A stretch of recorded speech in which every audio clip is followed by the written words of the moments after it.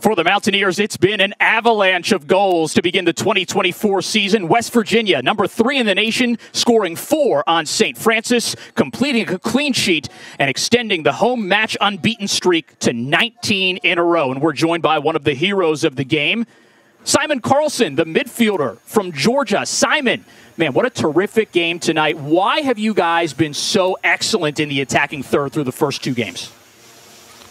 It's really just what we've worked on throughout preseason, and I had the pleasure of playing with some of the guys in the attack over the summer, and I think that helped us just to start meshing together right as we came in. And honestly, it just feels natural and fluid. So we just implement what we're asked to do, and the rest just follows. You're coming to a program that obviously went to the College Cup last year that had so much success. What attracted you to the program, and what dynamic do you try to bring that's a little bit different than past years?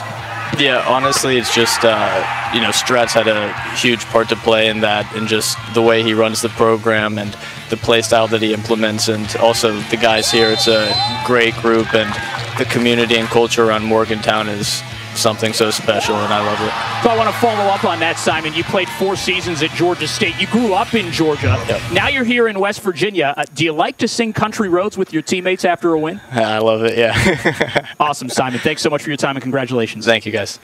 West Virginia defeating St. Francis 4-0. 2 goals from Simon Carlson and 2 from Sergio Ors Navarro back at home against George Washington Friday to complete a 3-game homestand.